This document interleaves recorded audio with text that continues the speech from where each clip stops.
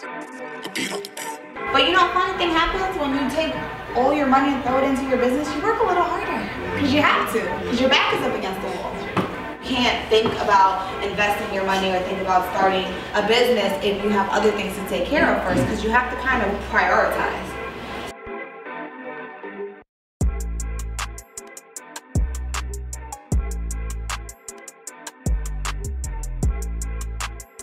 But when it comes to education and you have a career, you can simply go to your boss and say, look, I took on this marketing class. And this is for almost 80% of businesses, I want to say, can take this on.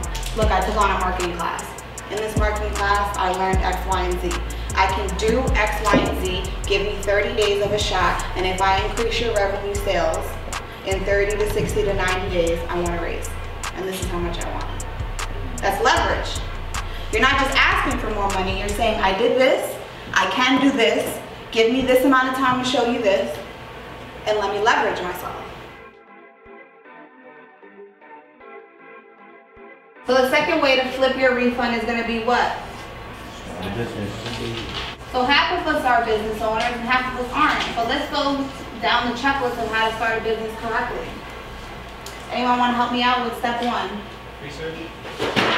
Step one could be research. Okay. Research what your niche is going to be, right? Create a niche. What is your niche? What's going to be step two? Plan/budget, right? A business plan is good. I don't 100% believe in business plans though, because sometimes we could have a plan from A to Z, but it might change. The market might change. The competitors' prices might change.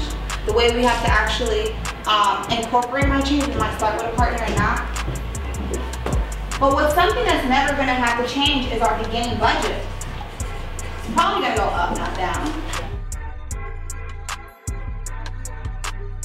How are we going to turn our passion into profits? What are you good at? Dancing. Dancing? How would you turn your passion into a profit? Teaching private lessons. Teaching private lessons. How are people going to know you're a teacher? Social media. Social media. How? Are you going to put it on social media? Advertise yourself? How are we gonna make the money though?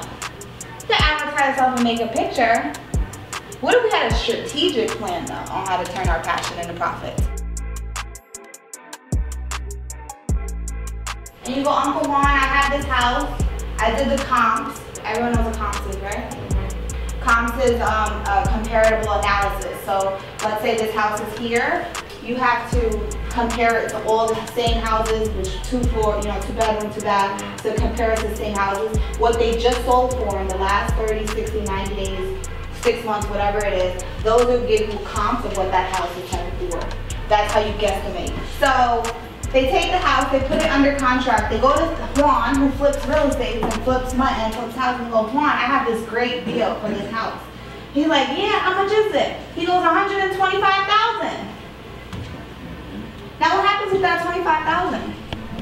Who do you think that house is going? Who do you think that $25,000 is going to? The person that's buying homes, I'm telling you, you could buy homes no cash or no credit. So what's another way we can make money online? E-commerce, drop shipping our products. Drop shipping is just a fancy word for resale. If the guy at the sneaker store in Hempstead wants to sell his sneakers for $150 retail, but I know that they're exclusive and they're $250, and I get him to agree, which I don't know if he will, but I get him to agree to sell for the $250 as long as I give him an extra $10, $160, whatever that is. He drop shipped my product. And I just use that example to give you guys an idea of what drop shipping means. It's another route you can make money. This is 5 smart ways, but I've given you guys like 10. I heard about the event through social media, my good friend Carmen. Through social media and through a friend. I came in to do my taxes and Carmen told me about the event. I heard about today's event through Dreams in Motion. I was there in January. Shout out to Detonator. Thank you for the plug, bro. That's who plugged me in, and that's how I met Carmen. Tonight was amazing, to be honest. I thought Carmen did an amazing job of just giving information that we don't normally have access to.